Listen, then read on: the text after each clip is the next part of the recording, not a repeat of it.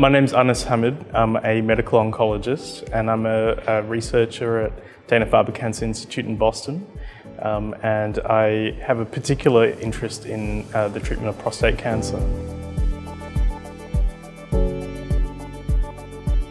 Metastatic hormone-sensitive prostate cancer is a less known disease stage with respect to what are the drivers, what are the underlying biology that determine treatment outcomes. Much of our understanding of prostate cancer has actually come from the bookends of disease, either really early localized prostate cancer or quite advanced castration-resistant prostate cancer.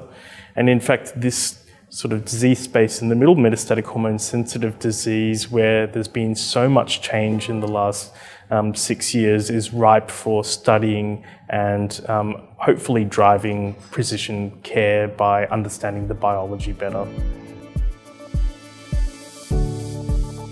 We see different populations within this metastatic hormone-sensitive subset of patients.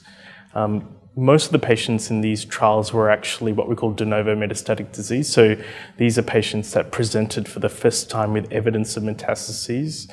However, there are a subset of patients that have relapsed after prior local therapy, such as radiation to the prostate or a radical prostatectomy. The screening question's quite controversial.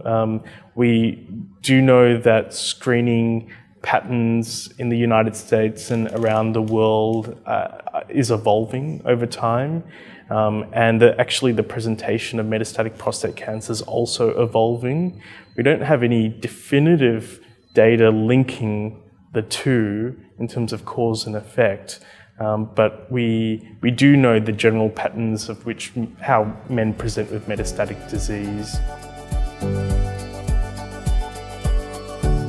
We are working collaboratively and globally to really discover and validate biomarkers for men with metastatic hormone-sensitive prostate cancer.